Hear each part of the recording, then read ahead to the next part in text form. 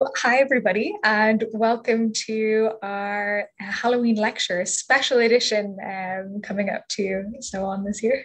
So we have Tiber Falzett, who is a lecturer in Irish folklore and ethnology in the Celtic Studies program at UCD. Tiber is Canadian originally, so it's nice to have that kind of link for someone who's Canadian with this kind of historical interest in the origins of folklore traditions in Ireland and Scotland in particular. Tiber did his PhD in Scotland and he's now working in UCD as a lecturer in this area. Tiber, we're delighted to have you, so thanks so much for joining us today. Thanks so much, Sally. I'm delighted to be here, and thank you for the invitation. Yeah. I just want to, I guess, start off with the real center of this, which is that we love saying, as the Embassy of Ireland and as Irish people, we love saying that Halloween is originally Irish. It's one of our claims to fame.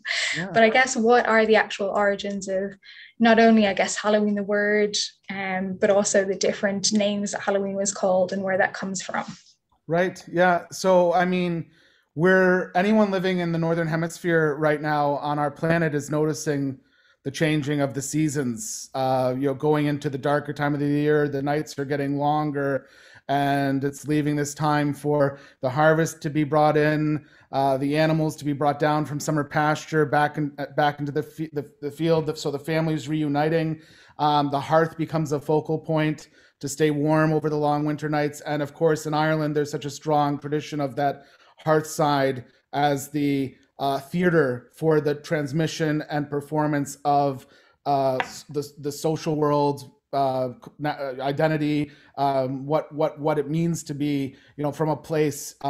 It's all rooted in that, and so we can see in these really strong traditions that have existed on the island of Ireland and in some of its neighboring islands, a very interesting way in which the peoples that have lived in in these places over time have approached creating meaning out of and making sense out of these transitions in the year. We can tie them into our own life cycle, where we see these repeated. Every trip around the sun shows us another cycle of of growth and fecundity, and then harvesting and going to dearth and the darkness again, and having those cycles repeated. It allows this sort of very natural way for us as humans to sense in our groups and in our communities our own mortality, and so that's where a lot of these traditions are born out of that. So I do have some slides set up on some of the terminology that we have that leads into this. Is now a good time to Absolutely. Yeah, throw share them the up. screen? Okay. I have my PowerPoint together always especially for all the virtual lectures we've been doing over the last year. But so I put it as a title here. There's a lovely article in Sheenshire, which was a journal for this postgraduate students in the folklore program. It's still running at University College Dublin. And this is one from Padraigeen Clancy, who did an amazing description of Ichahauna, or Samhain's Eve, on Inishmode and the Aran Islands. And one of the phrases there that would be said is Shachan and Toish, or mind, watch out for the ghost, mind the ghost. So this idea of the sort of things that we think are spooky and otherworldly about this time of year are really very much rooted to wider traditions around, when we think about folk traditions in Catholicism, All Souls, All Saints, traditions of the ancestors who have passed on, and they're commemorating them, remembering them at this time of year is all part of that as well.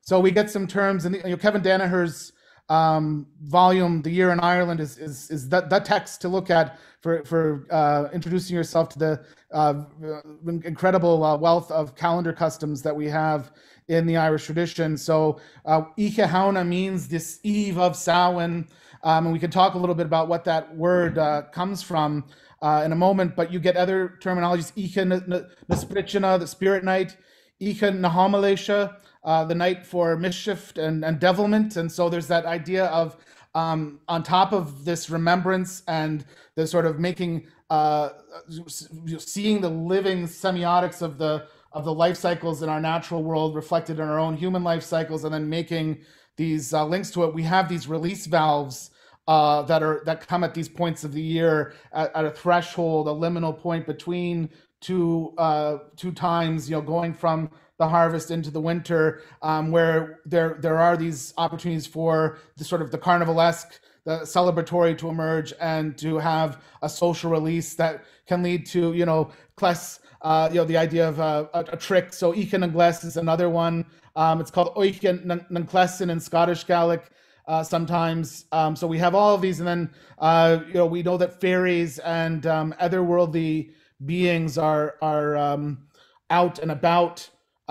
Just like humans are doing their transhumance from the Bully or the Addy in Scotland down, or the Sheeling down to back into the infields, bringing the livestock back. The fairies are doing their own flitting or transhumance from their summer areas of living into their winter dwellings as well. So we have this return to the centers of our lives and all of this, and you get that strong tradition of the puka, and we've got some lovely examples. And I have to say, before I forget, that I'm very grateful to Johnny Dillon at the National Folklore Collection at UCD for giving us some wonderful sound recordings to share during our conversations. So Sally, I know I'm talking a lot here, but I might jump ahead here and just say, we have these 4 quarters in the year, the Kahiraya, and those are sort of set between the solstices and the equinoxes as these quarter days, these transitions. So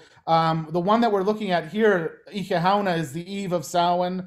That is the beginning of it's a beginning and the end in so many ways. It's some commentators have likened it cosmologically to a version of New Year, and we can see a lot of the New Year's traditions in the Hebrides and in other places are really very much tied to some of the guising traditions that we see in the international tradition of Halloween that sort of was born out of and evolved from probably diasporic immigrants bringing some of these traditions to other parts of the world with them.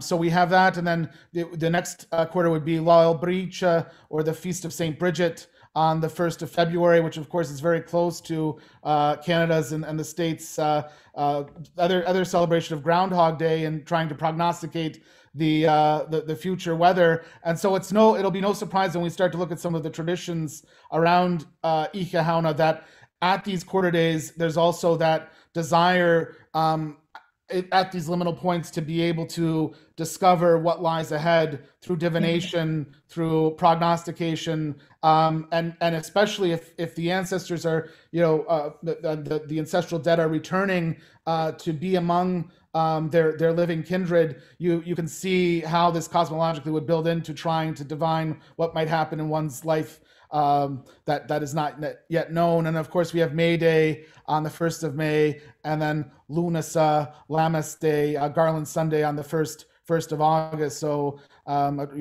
we have these divisions. And Henry Glassy is sort of we can see in his diagram. There's a lovely picture here from his passing the time in Ballymonone on the community of Fermanagh. But you can see quite well here, how these are right in between a lot of the solstices and the equinoxes. We have these quarter days as thresholds between these times, where so much in terms of the folklore and folk ways emerges, and it's in the symbolism of what's practiced at these times. It's also, I guess, it becomes a time of release as well. You're Absolutely. going through a certain tangible part of the year that suddenly turns into this. What's the next quarter going to look like? How do we, I guess, go forward from that, and what's to come? So I guess there's this point where you're taking a break. It's a bit of a reset, and you do have these very traditional festivals then around that. This kind of, like you said, a celebration, but also these different traditions at those times. Absolutely, yeah. That's exactly it, Sally. And we can think about, especially the period that we're entering, if we're looking at it in the context of the agricultural year, and the need to ensure that we can survive through a long winter. There's all that focused energy on the success of the agricultural growing season. And at harvest, then there's this time to look back, to pay debts, to consider what's to come next.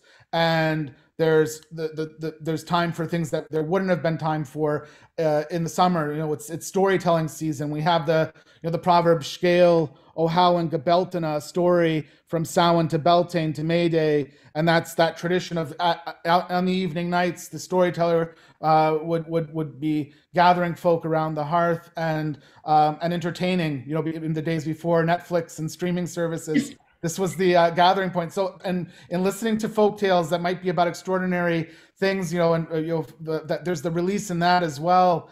And we can think about the symbolism of those in the ways in which we reflect on our own life and our own life cycle. So that's all a big part of it. And what was that? Yeah, the etymologies that we have, we don't have an exact etymology for Samhain, and that gives us Ihe Hauna, the eve of Samhain.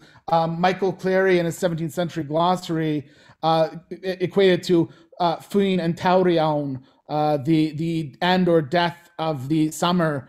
So we think that might be tied to some traditions, of reconstructed Proto-Celtic and Proto-Indo-European roots, but are tied to these oppositions of Saurag and Giaurag, or Saura and Giaura, that we get in the Gaelic languages, and we see that reflected in the Gaulish continental long since extinct calendar representing the Samonios and Giamonios that you get in the Gaulish calendar. But there's another neat one that's put forward that was put forward by Whitley Stokes, thinking that it had something to do with an idea of an assembly or a swarm at this time. So that idea of the release and then also gathering together is a big part of this. And we know, the sort of the traditions around that really, we can look at recent archaeological digs that have been done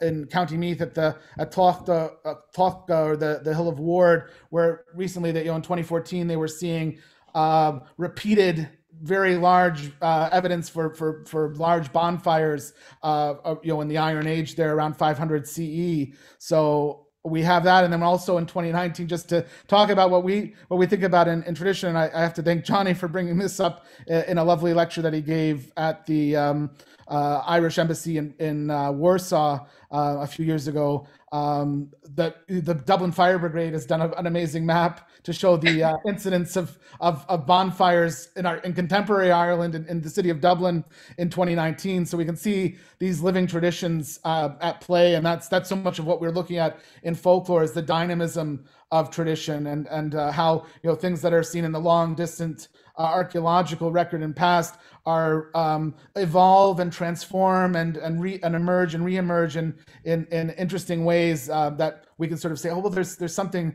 to that. So that's sort of when we're looking at Halloween, we're always grasping at these similarities, and then they transform themselves in our popular contemporary discourse as well. But those are all sort of interesting things to think about. There is something about, I guess, Halloween in particular as a holiday, as an event, that feels more primal in a way, or more traditional than I think a lot of other Halloweens, or other holidays. Like when you think about the traditions of bonfires, it's a very early human thing to gather around that. But when you think about some of the other traditions as well, I think some of them have changed quite a bit, but some of them haven't. So I guess one of them is pumpkin carving, which is so popular today, but has these historical roots in turnip carving. So I guess what are some of the traditions that got lost along the way, or that maybe got transformed beyond belief, for some of these kind of early things at that time of year? Yeah, so the things that folks would do at Halloween that maybe aren't done as much today. Yeah. Right. I mean, I was giving my life cycle lecture early in the day, and we were talking about divination practices around courtship and looking at the examples from Halloween. So there were so many that so the students were like, oh, I didn't know about these. So lots of those traditions aren't remembered, but we can see. I was looking at some of the. Because we're visiting virtually Ottawa today. I went to the old newspaper. I'm going to try to click here if it takes me. Oh, there we go. Yeah, I went to the Ottawa Citizen, and there was the 29th of October in 1928, there was a whole list of the sorts of games, divinatory games that would be played, that are being called, in that term, Celtic, but tied to, of course, peoples coming over, immigrants from Scotland, from Ireland, from Wales. You get a list of those traditions, like, taking two hazelnuts and putting them on the grates of a fire, and naming them after two people. And if they jump off together, that means that they might get married, or putting breaking an egg, and watching the whites into a glass of water, and watching what the egg whites do. And if they branch, into two trees, it said, oh, well, that's the sign of a pairing. Or if it stays at the bottom, that might not be such a good sign. You get all sorts of things. I sort of got I don't know if we want to jump into some of the examples there, but that might be, it might be Yeah, neat to let's hear some jump of in. those. That sounds great. So, I mean, the one thing I wanted to show these newspaper headings, just where we have the idea of the fairies being about, and the transhumance there. And I've got these, I want to share some of these recordings that were prepared from the National Folklore Collection. This one's was collected by Seamus McPhillip, from Peter Tierney in Knockmitten in County Dublin. And we have a description of there's sort of, in the old, when we look at the vernacular architecture in Ireland, there's sometimes the descriptions of certain areas in the house that were set aside for only special occasions, that wouldn't be part of the everyday inhabitation of the house. And the idea of the west room, and on the west side of the house, quite often it was always avoided to build anything on that side of the house in terms of outbuildings, because it was, we could talk about, a dul shir, going west, as the passing on, or going on to the next stage of life. We see that side of the house is often associated with otherworldly perambulation as well. So in this, we'll just listen to Peter here talking about a pig. A pig pen that was lifted, that was built at a particular site, that needed to be retrofitted to accommodate the fairies' movements. And was it supposed to be unlucky to interfere with where they lived, was it? They couldn't go next door near it, because my father's mother built a pigsty here at the back of that wall, there. And we used to have a couple of sows, pigging. And she has said, don't build the pigsty there, at the back of that wall. And boy, the fairies goes by that way. It's only once a year though. How was that? What time is that? What time of the year? So when does the fairies come? It's a Halloween. Halloween. Or Halloween. And we had to build open a little, there's a path. Wherever they're going, no one ever knew. Of course, they were gone now forever. And remember the man that built it, he left a little, that push of a window. It was out there. Just out here. And let them go through into Knockmitten. Yep. So we have that, sort of the don't build things on that part of the house, because the fairies will be passing at Ichahauna. So these beliefs, and we might talk about this. These cosmologies are rooted in folk belief systems that are integrated with both institutional knowledge and tradition. We can think about the ideas of the remembrance on All Souls, and All Saints, going in with intentions for family members, when there was still the strong belief in purgatory, and then we have the idea of the gathering sites for these fires being sometimes burial mounds themselves of the long distant ancestral dead. So all this is tying together into that fairy belief system. And sometimes when we talk about these things in sort of discrete contemporary discourse, we separate them out from one another, but really what we have is a real intersection of belief systems that overlay and interact with one another, both official and in the vernacular folk domain as well, that are part of one another. And those belief systems were used to explain something that was actually real or actually happening in a way that might have been hard to understand at the time. So I think a lot of the times when you hear about these superstitions around the fairies, what it actually was things to do with like the weather or the crops and a way to mitigate perhaps negative factors. But it's really interesting that we have, I guess, this heightened superstition around Halloween again, you know, because this time where it was really important for the harvest, suddenly there's a risk of messing with the fairies. Or that's it, yeah, and risking the next cycle not being, you know, bringing bad luck to it.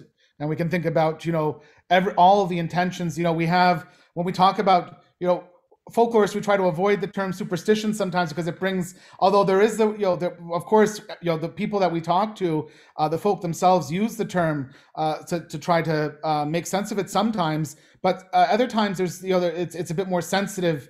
That these belief systems are they're very rooted, and they are, you know, very much believed in by those that express and participate in the folkways around them. But one interesting thing to think is that we have both experience and then the cultural knowledge that's transformed to us influencing our worldview. So just as you were saying, you know, if there was a really good year and everything was done, you know, as it was told to you by your grandparents and everything went just right, you would start to, you know, build these cultural layers of adhering to those beliefs and actions and folkways that would be maintained across generations to and you would avoid other behaviors. You would avoid prohibitions in the same way to try to maintain good luck and to avoid bad luck. So this is all at play, especially when you're living a subsistence lifestyle that's rooted in the agricultural year. That's where we're getting this buildup of anxiety and the releases and the time to look on our own mortality as living, you know, as living beings in a natural, that's reflected in the natural world around us in these annual cycles. It all comes together, you know, in these rather organic ways over time and space. Mm-hmm. Yeah. Sorry, I don't know. I might be one a little off there, Sally. No, that was great, honestly. Okay. I think you have a few more audio clips, don't you? Absolutely. Yeah, I mean, I've got another one on the puka. Yeah, which is very unique to that. That's very much unique to Irish tradition. There's been a lot of research on it, but this was another. When we talk about, you know, cultural. I'm sorry, I might have frozen there for a moment, Sally. Can you still hear me? Yes, can still hear you. Okay, well, I'm back again. Okay, great. When we talk about these cultural influences on folk belief and the things we do, the puka is a good example of that. We talk about after Ichahauna, there's a widespread belief that it should be avoided to pick and eat berries after this time. And one of the reasons given is that the puka has defecated on them. And the puka, you know, how do we envision it? It's sometimes, you know, sort of an equine, like a donkey or a horse or a goat, or all these different sorts of images. And there's a lovely episode of the Bluriny Baelichish podcasts on the puka recently, and looking at some of the contemporary traditions around that. But we have these traditions as a way of maybe protecting children from getting fermented berries or berries that might make them ill, and a way of sort of warning them of the dangers. And it's this tension between our cultured world and the natural world at play there. So we have the world of the, you know, ancestral dead. We have the world of the wilderness, and then we have this gathering around the hearth side and the remembrance of knowledge that has been transmitted over generations for the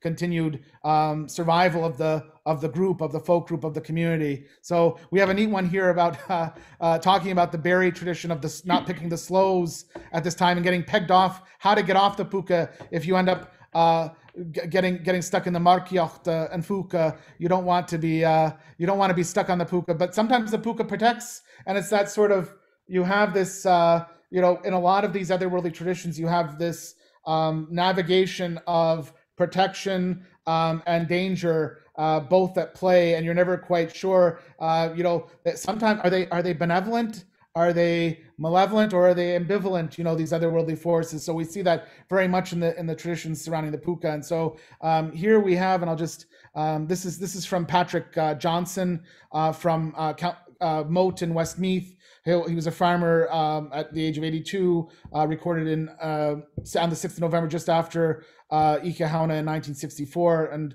again from the National Folklore Collection. So we'll play it here. Oh. Wat is hier anything about the puka? I think What does the puka do? the puka is supposed, anyone that wants to is to pull them before that night. Yeah. That if they didn't pull them before that night, he's supposed to shake all the slows and they can't be used. I see. You understand now? Yeah. So there was supposed to be a puka. Everyone was saying, what's a puka? Yeah. And what class is he? Did anyone ever see it? Is he in the shape of a dog? Or what? No. These old people said he's in the shape of an ass, a black ass. Donkey. But now there's no puka this many a year. And what happened to him? Well, I'll tell you what happened to him. This fella, the puka would come behind you, and he'd run his head right in under your two legs, and he'd hate you back at him. And away he'd start. And he'd tear you through bushes, and he'd tear you through the ditches. And you get all told of him, and he'd clean you up when you think you had enough of it. But this fella, at Tannerate, he was up on his back, and he had a good sup of drinking. I see. And he come to this ditch, and the puka tore out as the puka, he was like in the shape of a black ass, but he tore out through the ditch. And he got out, and he got such a tearing. He said it was a word that was used, spudging a gyro, and give him a prod if your left hand or your thumb on the side. And he said, spudging a gyro, and he was pegged off of the puka. Well, then everyone had it, and the puka hadn't one bit of use in getting under your legs because you showed out spudging a Oh, Spujinagiro, yeah.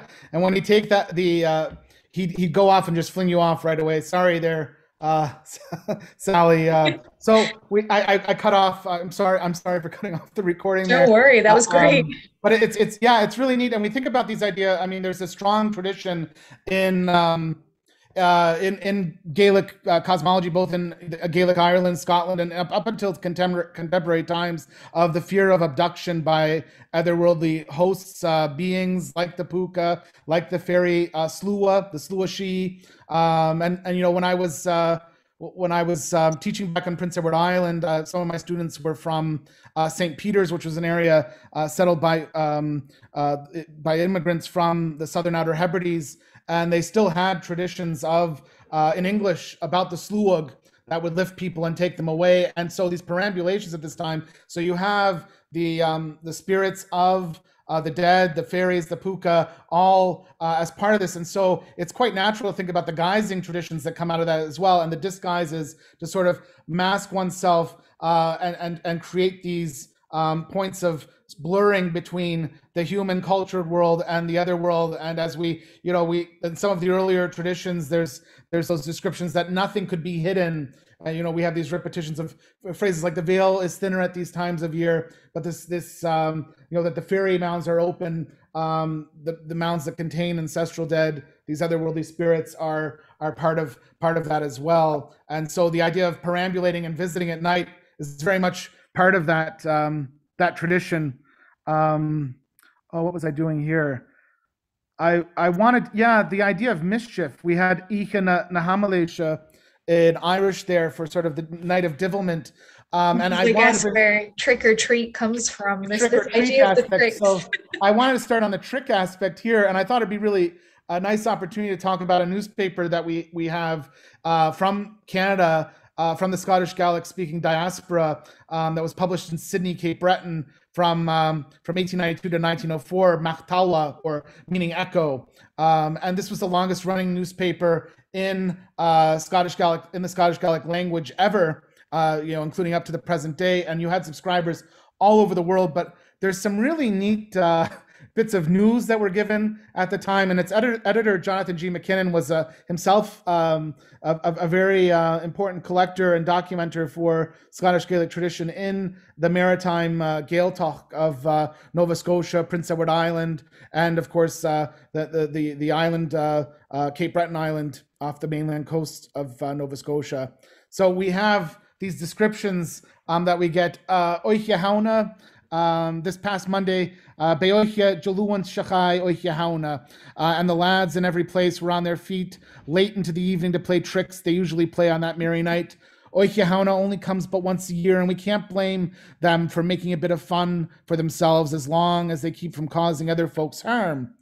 Although every gate won't be in its proper place, so we have this idea of the removal of gates. And so when we talk about these, and we have a lovely recording as well of this tradition in the Irish context of taking gates or steps as these sort of thresholds, and that's part of the confusion of, it's sort of like a masking, but in a spatial sense of the landscape, of the housescape, of the living, the dwelling and the infields, is to take gates and replace one person's gates with another, and that's part of this tradition of sort of blurring lines between one homestead and another at this time, and doors would be left open. So it won't do us any good to be crotchety and judgmental about these traditions. Instead, we should keep it up as a thing that should not be shunned. And I might jump ahead here. Yeah, that's a very Irish sort of Scottish attitude, I think, as well. Like, sure, if they're not doing anyone any harm, why bother? It's grand. That's it. And I mean, so it's interesting to see every year of the newspaper going on. If we go to 1899, the judgment comes in a little bit more there. Tuesday night was Oiche hauna. There was not nearly the same amount of damage done by the lads throughout the town as there used to be in previous years. There are more constables, so we have this description of law enforcement coming in to prevent things from happening here now, to keep an eye on the young folk. But throughout the countryside, out in the rural farmsteads of Gaelic-speaking Cape Breton, there's no doubt that there weren't just as many cabbages and turnips stolen as ever were in years past. So and that idea of the cabbage stealing as well would be part of the divination ceremony, where you'd be blindfolded going out into the kale yard of a neighbor, and you'd pick up a cabbage, and depending on how it looked, you would say, oh, well, this looks like who I might marry. And they would say, oh, there's a lot of soil on the roots. That means the person will be quite wealthy. Well, there's not so much soil. They might not have as much in terms of material wealth. Oh, it's slender. It's round. It's so like sort of trying, and then sometimes naming the cabbage after a person. And if they entered the house as part of the number of the person that entered, they would sort of prognosticate if the match would happen or not out of those sorts of games that would be played. Something we should bring back. Maybe, yeah.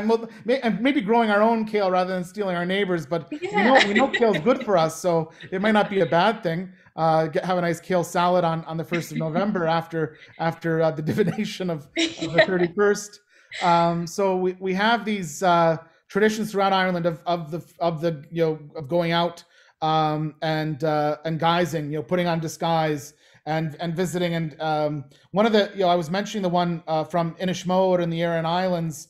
I just wanted this quote about the gates, what we were talking about earlier, about these like thresholds.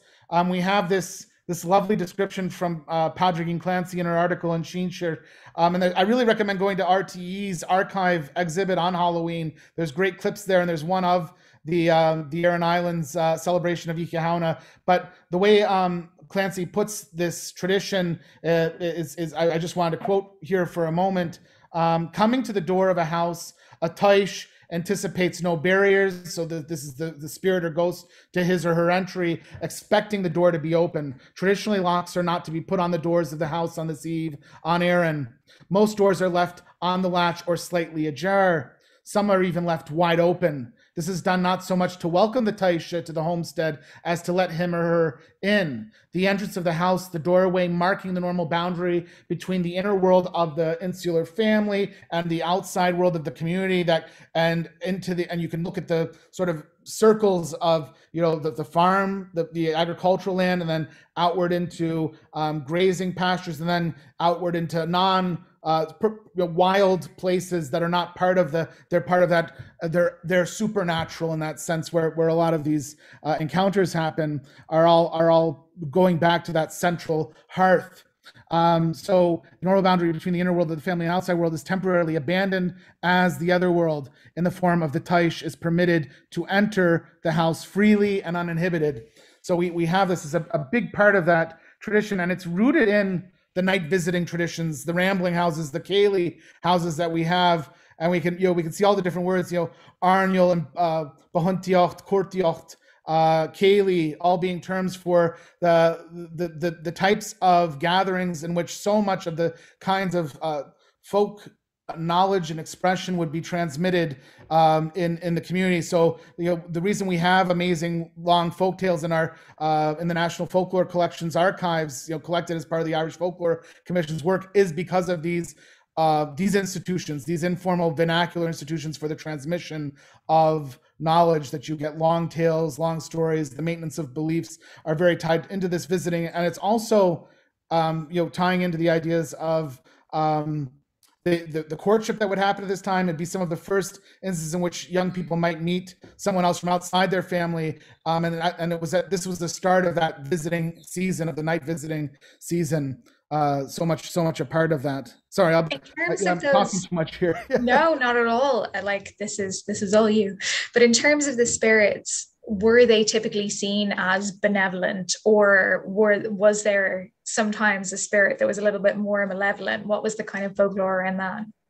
I think there was. You get a sense in the descriptions from Minish Mode of the there being a bit of anxiety about this, that this wasn't something that was sort of and I don't know if benevolent or malevolent is the right word, but it probably ties into these our own anxieties of our own mortality, and the uncertainty around what happens in the next life, and it builds up in certain ways that maybe aren't so much the scary or horrific ways that we think, or the monstrous ways we think about in our contemporary discourse, but are rooted in our own ways of trying to make sense out of our own fallibility as humans.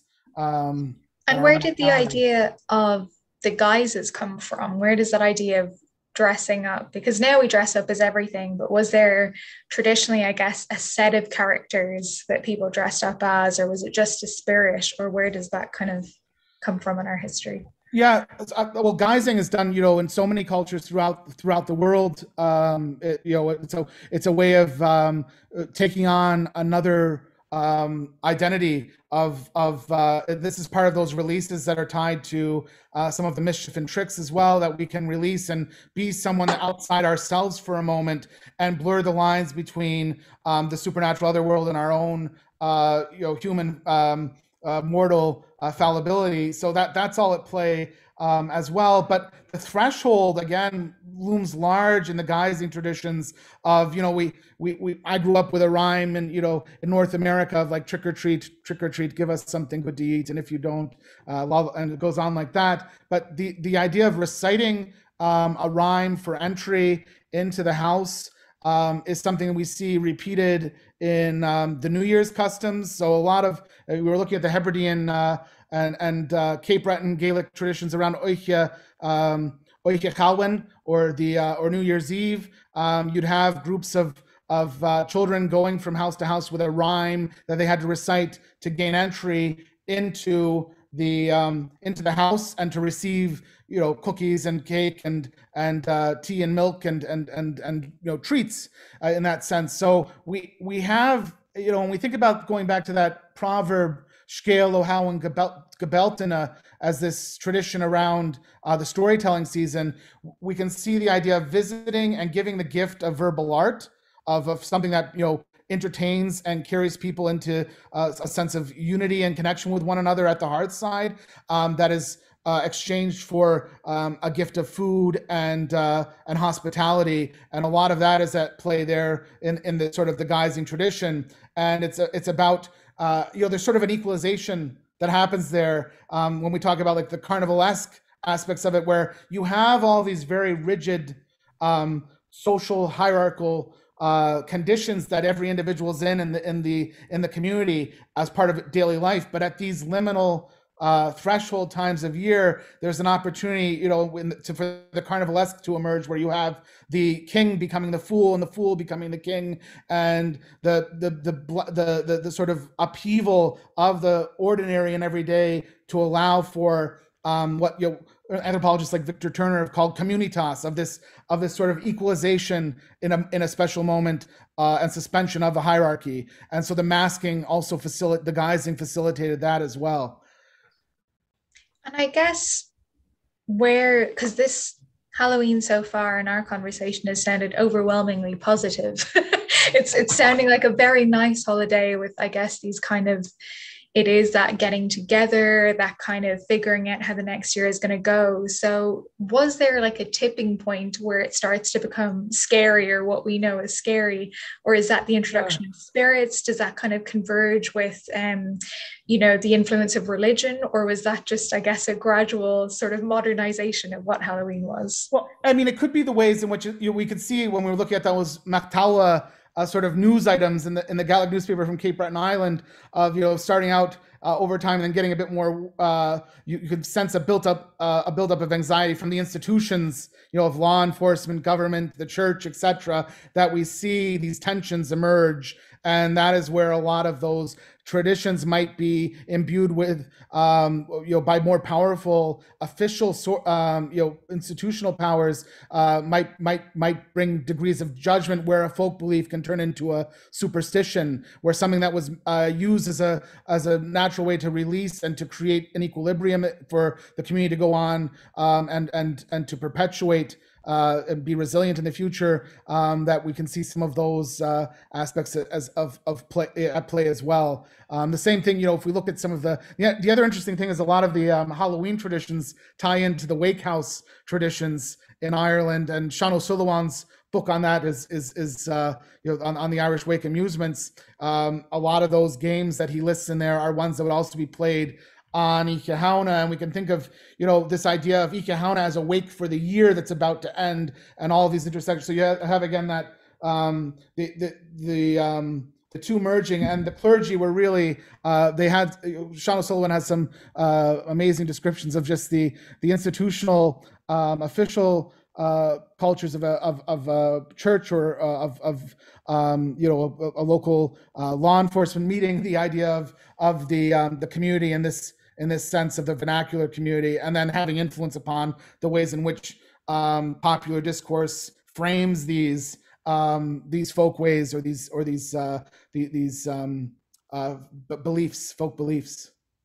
I guess as well, like spirits traditionally weren't necessarily something to be scared of. And I think the further we've gone, I guess, throughout history, the more I think humankind, we've stepped away from reckoning with our own mortality in a way that our ancestors kind of did every day and at these points. So I guess just by the nature of it as well, as the idea of spirits and ghosts got more scary to us, that reckoning with our own mortality, Halloween as All Hallows Eve becomes more tense, more frightening.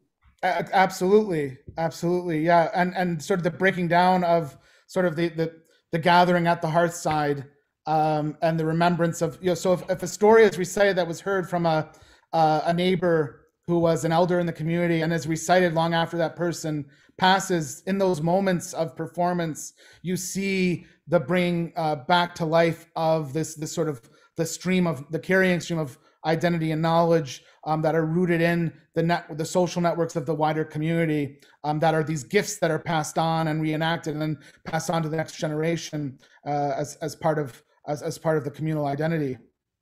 You've talked a little bit about how this is translated in Canada, but are there traditions in sort of modern times that are practiced in Canada and in Ireland and Scotland that come from these times, or ones that have kind of transformed?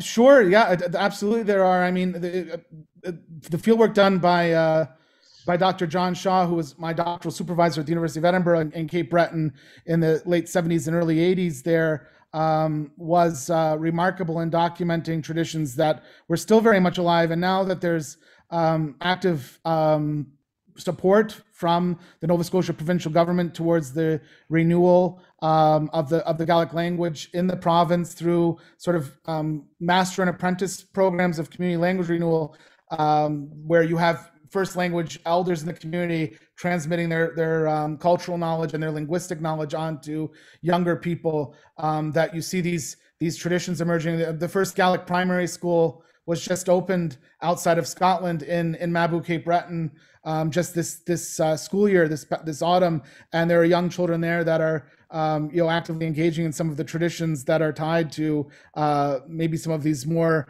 the idea of visiting, the idea of sharing a rhyme or a song or a story as part of the visit, the exchange of hospitality, the remembrance of those no longer with us. The telling of supernatural tales and beliefs are all being brought forward in that way. I don't know. Does that answer that sort of, Sally, or is it? No, that was completely it. I was more thinking of like Brack is still around. Oh, yeah. That's sorry. I went off. Let's get tangible here. I'm being too intangible. Yeah. So you sent that amazing photo of your mom's Brack there, Sally. I just put it up on the slide.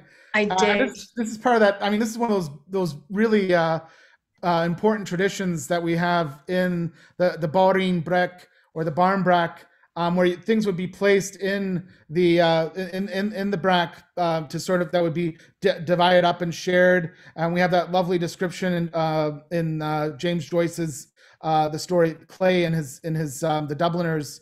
And we have a ring for that. If somebody got the ring in their slice, it would mean marriage. A coin would mean having lots of money and wealth in the future. A button would mean being a bachelor. A thimble would mean being a spinster. A chip of wood would be the idea of having an abusive relationship. A rag for poverty. A bean or pea could equal wealth or poverty. And a religious medal or a religious object could mean ordination.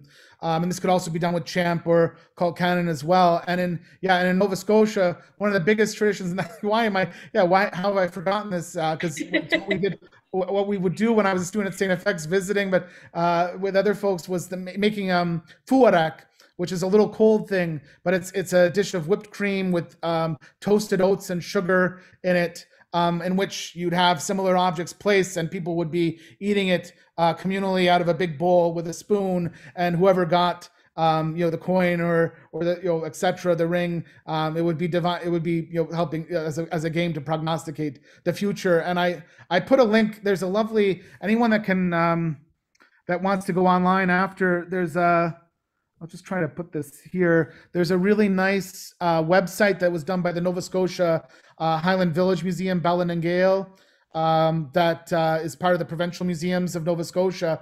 There's a website called Entrochich, the bridge, and it's there. You can actually see. I think it's Shay McMullen, a friend of mine, making fuarak for a group of Gaelic learners in Halifax, Nova Scotia, and you can get the recipe there by watching that. Yeah, sorry for forgetting that bit there. No, it sounds delicious. I was just going to say I had to send a photo of my mom's because so far I haven't made a brack successfully myself. But yeah, it does look delicious. Yeah, I mean, and you were telling me it's hard to get right. Yeah, I'm sure, just for me.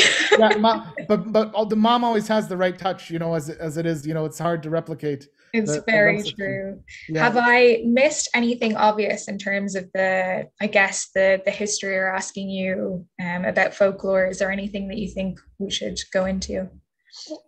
I mean, I've probably been talking everyone's ears off here for a good 45 minutes. So I'm always happy, if anyone would like to get in touch and ask questions. As you know, Sally, I prepared more than we had time for to go through today, but I'm happy to share some links to things for people to continue their explorations around these traditions. And it's interesting to see, the relationship between the traditions we see in Ireland, the neighboring traditions in Scotland, and we could go beyond in other contexts as well. But that all these traditions that we sort of put into it's sort of similar to what we were saying about trying to see, well, what's the malevolent or benevolent part? But we see links in these ways in which cultural sense is made out of the patterns in our own lives, that there are links far beyond what we readily. So, like, I think the question at the beginning was looking for the origins of Halloween,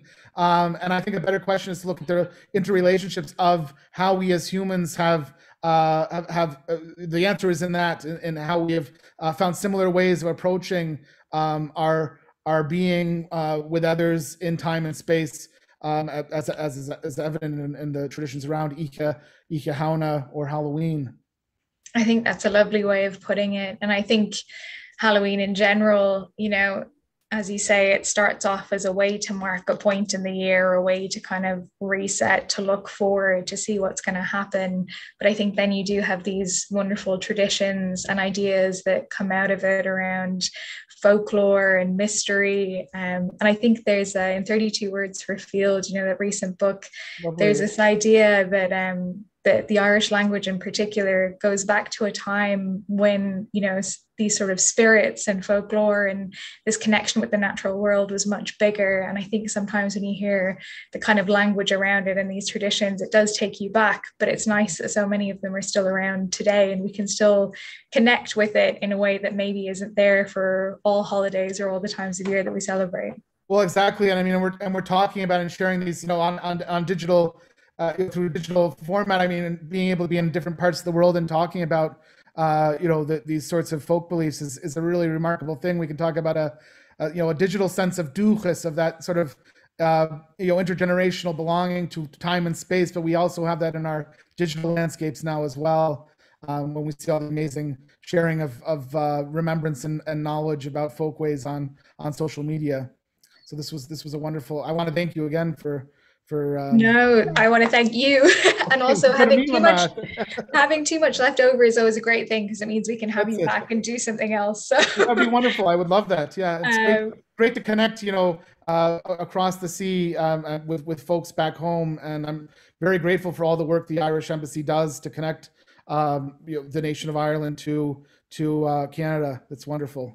Well, thank you so much for this, Tiber. It's been fantastic, and it's been such an interesting learning experience for me as well. And happy Halloween. Happy Halloween. Yeah, Ika Hauna Hona.